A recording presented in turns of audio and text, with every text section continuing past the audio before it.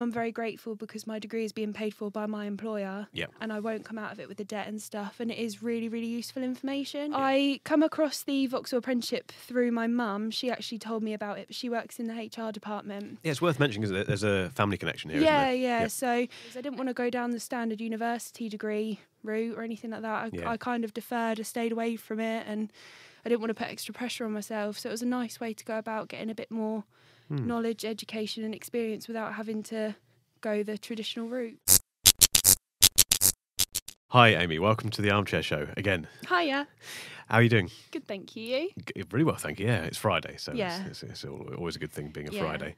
For the benefit of the audience, can you tell us a little bit about who do you work for, first of all?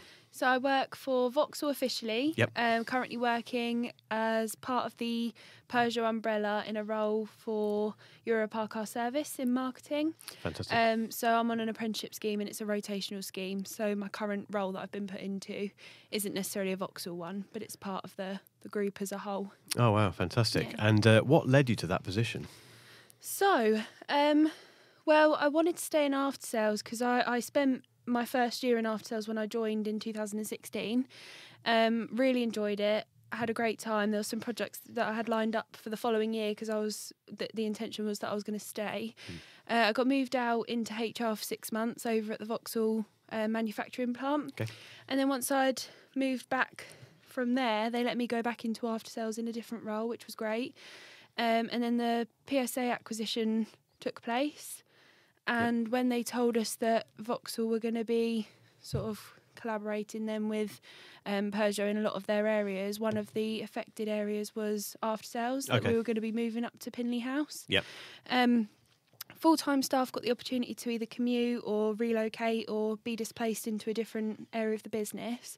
But as an apprentice, we weren't allowed to commute because of duty of care and things like that. So it was either relocate or get displaced. But I really wanted to stay in after sales. Right. So I stuck with it, relocated to the Midlands and found myself in a marketing role because that was the only part of the after sales trifecta, so to speak, that I hadn't done. Okay. So I'd done operations, I'd done trade, and then marketing was the final piece. Fantastic. So, yeah. And was an apprenticeship something that you'd always thought about, or was it put on you unawares? Or? Well, actually, no, it was completely the opposite. So I was working in recovery in Newport Pagnell and for CMG, and it was just the shifts weren't working for me because I was in the control room. It was a bit of a nightmare trying to get into a normal pattern of life.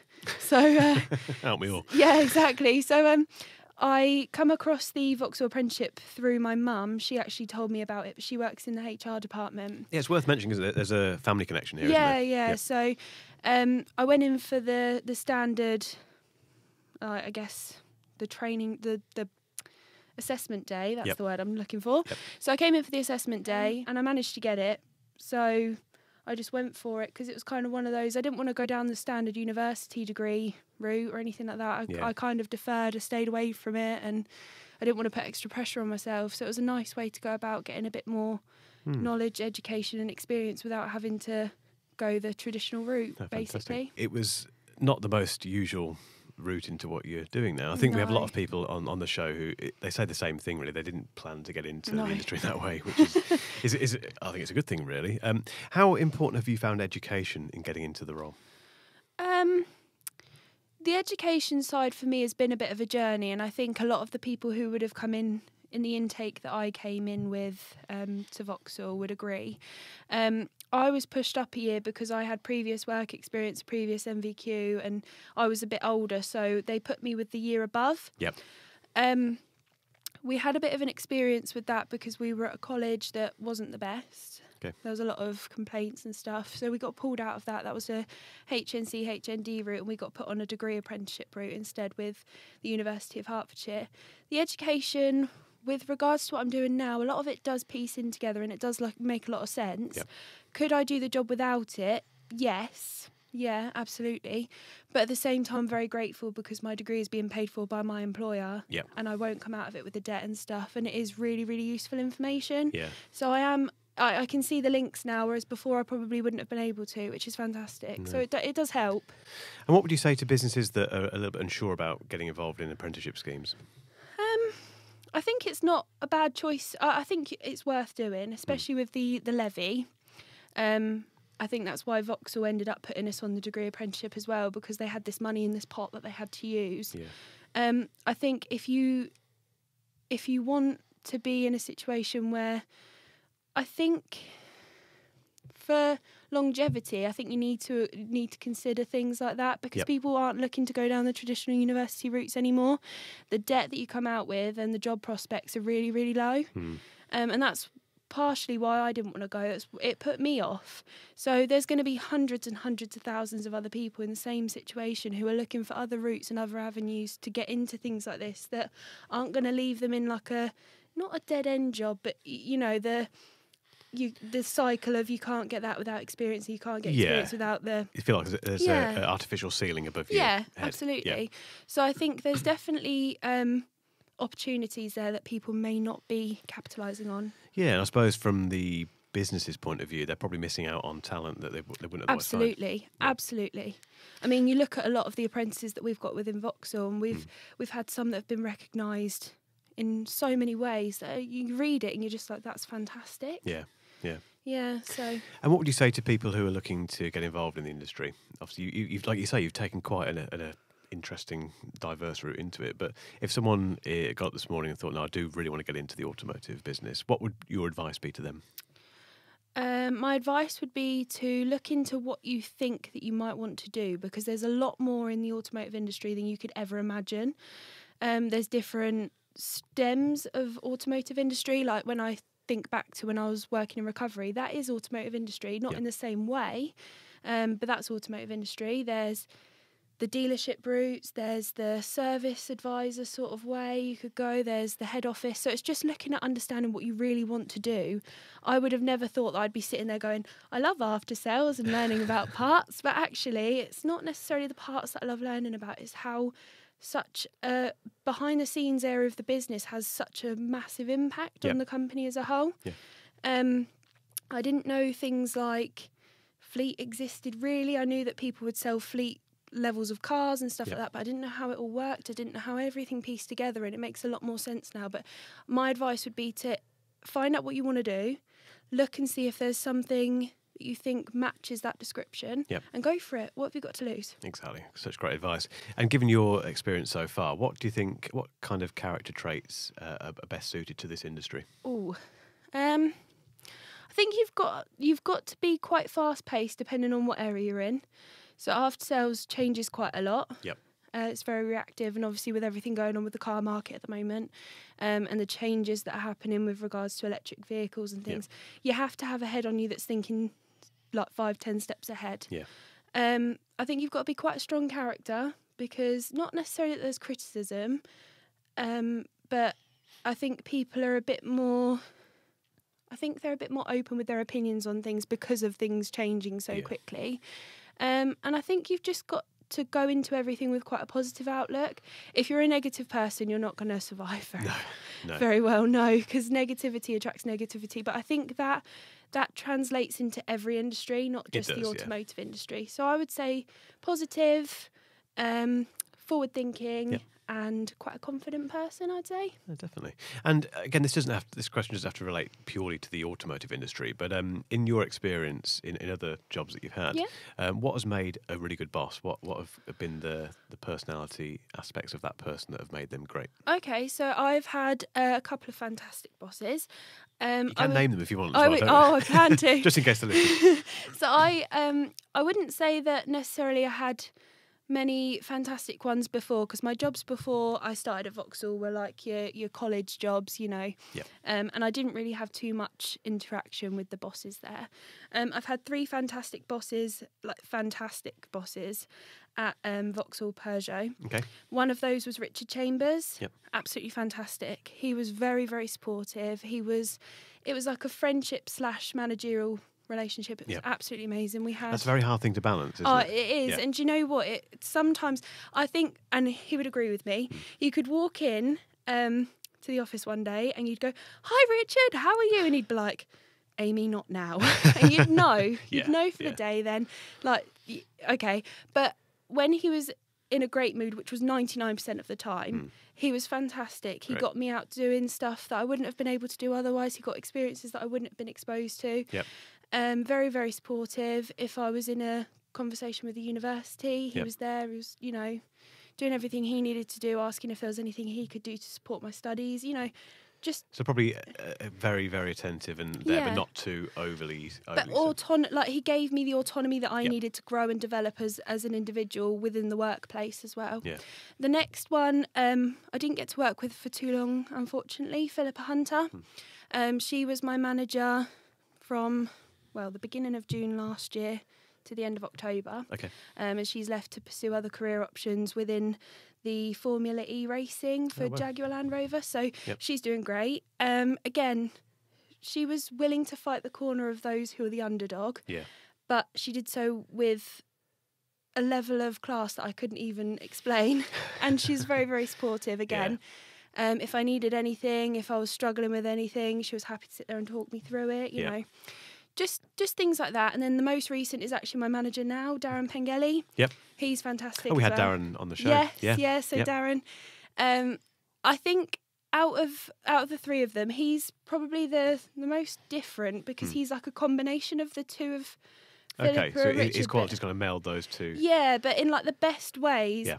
And I would sit and have a weekly conversation with him about stuff that's going on, which I never had before. Okay. So if I was struggling with anything, and he's always trying to see if there's stuff that he can take off me or support me with, even though I know his workload is like horrific as well. Yeah. Again, really, really supportive. And he's getting me involved in things such as this. You know, there's loads of things that he's getting me involved in that I would have never, ever imagined that I'd be involved in. No. And I'm really, really grateful for it. So I think it's just being able to give exposure, but support, but, autonomy. And then it's like a nice sweet spot of combination of everything. Yeah, and like you say, showing the diversity of the role, really. The fact that you are sat here today on a podcast talking about the industry is fantastic. I think in a lot of apprenticeships, you probably wouldn't get that amount of exposure, but also the opportunity to try something completely different, And it's getting to see centres and stuff as well. So me and Darren went out to one of our centres not long ago, and Richard did something similar. So I did a tour of the southeast of the country, so Norfolk and like Ipswich and all of that, taking workshop measurements for one of the projects that Vauxhall has going on at the moment with the hubs and spokes PSA Group. So yes, that was really good. So I got to be involved in that, and again, that was 5 days on the road, measuring workshops, meeting the centre, like the dealerships, and it was fantastic. Great experience, great experience. Turning it around the other way, and definitely without mentioning names, obviously, have you had a particularly bad experience with a boss that you can think of? Yeah, absolutely. I've had a fair few of those. If you can pick one, and then perhaps tell us why it was so bad. What was it about that person that just didn't work? I think it was the complete opposite of what I've got now. And I think that now that I reflect back on it after having 3 great managers consecutively, and I've been very, very lucky for that, having the 3 now makes me think about how, not bad as such, but how different the negative one was. Now, that's not to say that it was always negative, but especially there was a situation where I asked some questions that were maybe not desirable. There was I had an opinion that differed from everyone else's, and as a result I ended up with quite a few months of I just felt a bit like I'd been pushed out. Yeah. And it was like sitting in an office of like loads of people and feeling like you're on your own. Right, okay. And I didn't like that. I'm not that type of person, and I'm very outgoing. I like to speak to people. I like to engage with people. And sitting in a room full of people and feeling like you're on your own and stuff like that. So you almost felt ostracised in a way, for no reason at all. And just not that you should ever have a reason to be ostracised. Exactly. Well, no, but it was this one occasion that I was relatively new to the role. I didn't understand because I'd never done it before, so it was kind of a learning exercise. I'd always been encouraged to ask questions, and that's how I've always worked, because I want to know, I want to understand, because then in the future I can apply it. So I think that one situation made that whole experience, which could have been a really positive one for me and one that I could have learned a lot from, very negative. So I ended up moving out of that role to a different area of the business, And that manager came up to me afterwards and said, like, I knew they were doing this to you. And I was like, but you didn't stop. Why didn't you didn't stop them. So, I mean... Frustrating, isn't it? Yeah, it is. Having been through that, unfortunately, what would your advice be to someone who's listening to this and thinking, that sounds really familiar? So, I mean... For me in that situation, I was making notes of things that were happening because I thought if this does get escalated anywhere, at least I've got what I need. Not that it should ever come to that, and it's a horrible situation to be in. My whole thing would be to find someone that you can trust, even if it's in a different area of the business or outside of the business externally, or if you've got a union, and just sit there and speak to them and find out if there's a way that someone could mediate or, get something to come from it. And if it really didn't feel like that was going to happen, or because toxic people, we were saying this earlier on the earlier podcast, toxic people don't change. No. And you can't change the way that people's mindsets are. And if that's the case, then you need to move. You need to find an area of the business that you're comfortable in that don't make you feel that way, or you need to find a different business because you're appreciated. You're obviously in the wrong place. That place isn't right for you, and that's the only thing I'd say. It's not right for you, and you can do far better. Yeah, absolutely. And obviously, you have done that, to be honest. And I think this week has been quite a big week for yourself, hasn't it? Because you've won an award, I believe. I have. I've won the PSA Adapt Gold Award. Well done. Congratulations. Thank you. Great week to come on the podcast. I know. Well. So what was that in recognition of? So at the tail end of last year, I was tasked alongside my manager Philippa at the time to plan some conferences for the Europark Car Service Network. And what that meant was we were having a network conference up in the north of the country and one down in the south of the country, basically to get them in on what we were doing, make them feel a little bit like show them what we're getting involved in at the moment. The new winter campaign, we launched that at those conferences. Yep. And basically just say we're here, you can contact us, you know. It was the first of their kind, so it was a big deal. And I helped plan those and execute those, and it was. It's great to be kind of recognised for that, absolutely. Isn't it? I mean, especially so early on in your career. Completely a shock as well. I mean, I had been messaged by one of the girls at work because the BBC had been in to interview me and my mum about our birthdays a couple of weeks ago, and they put that in the org announcement. Because we should say you're both born on leap years. So we're both born on leap year.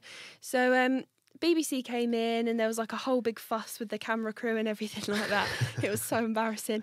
But I didn't realise they were putting in the organisational communication that went out in the email as our people and celebrating our birthdays, basically.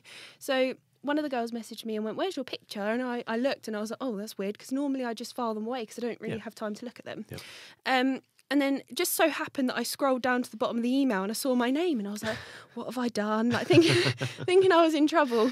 And I scrolled back up and it was like Gold Award winner, and I literally I threw my laptop on the sofa and I was like, "Mum," I rang my mum and I was like, "Mum, look at the organisational announcement." She was like, what? And she went on it and she was like, "Oh my God, I can't believe it. Can't believe you've won the Gold Award." And I'm like, neither can I. I don't know what to say. It's amazing, though, isn't it? And like I say, to have that so early on is such a great... And it's a great example, actually. No matter how you enter this industry, there are those accolades to be recognised for. Oh, yeah, absolutely. And, you don't just kind of quietly come in and then wait 10 years to be recognised for something. It can happen quite quickly, which absolutely. is great. And they had loads of people recognised in there for silver awards and things like that. And I think PSA Group are especially good at recognising when there's been something very positive in the business. I think that's always been the case, to be fair, from what I've seen. They always have things going out about people who have, gone above and beyond or, things like that. I think they're quite good at it generally. Fantastic. Obviously, this is your first time in the Armchair Studio today. What's your experience been like? Oh, it's been fantastic. It's been really nice and relaxed. It wasn't anything like I was thinking it was going to be. It's Everyone really says nice. that. Yeah, no, it's really nice though. Well, we should say actually, we won't give it away, but when you come in, you don't really know the studio's here, do you? It's a bit of a Narnia experience. Oh my God, yes. Yeah, you're not in Narnia just to... The most exciting... I'm not allowed to say it, am I? I will keep it secret. We'll keep it secret. Okay. But just, my gosh. Yeah. Well, your reaction there kind of says it all, doesn't it? Buzzing about how to get in here. That's the most. It is the most exciting thing, genuinely. Yeah, I want one as well. Yeah, I have to get that past the girlfriend somehow. Obviously, doing this, we said earlier, it's a great opportunity. Yeah. It's fantastic. But what would you say to people who listen to this or watch it and think, "Yeah, I've got a few things I want to say," but they're perhaps just not not up for it or a bit scared of it, for example, what would your advice be, having for spent podcasts? having spent the day with us today? Oh my gosh, it's such a great experience. Like even if you're quite a shy person, which I know I'm not, so I'm not really qualified to comment on that too much, but I would say if you've got a group of people even that you're just comfortable with, like I wouldn't have probably felt as comfortable if I wasn't sat with Karen earlier on. Yeah. And I said to her at lunch that it's been fantastic that I've got to share this experience with you, because she's such an outgoing person, and because she's had the experience in the automotive industry, she could pull on things earlier that I wouldn't have known about. Exactly, yeah. So I think if you're too shy as a person on your own, I think definitely go in the first time with a group and absolutely fine. Brilliant. Really great. Great advice. Well, we'd love to have you back at some stage anyway. Maybe back in with your mum. It'd be great to do a kind of dual podcast to find out how that came about. But and again, thanks very much for coming in, and congratulations on your award as well. Thank you so much. Brilliant. Thanks, Aimee. Thank you.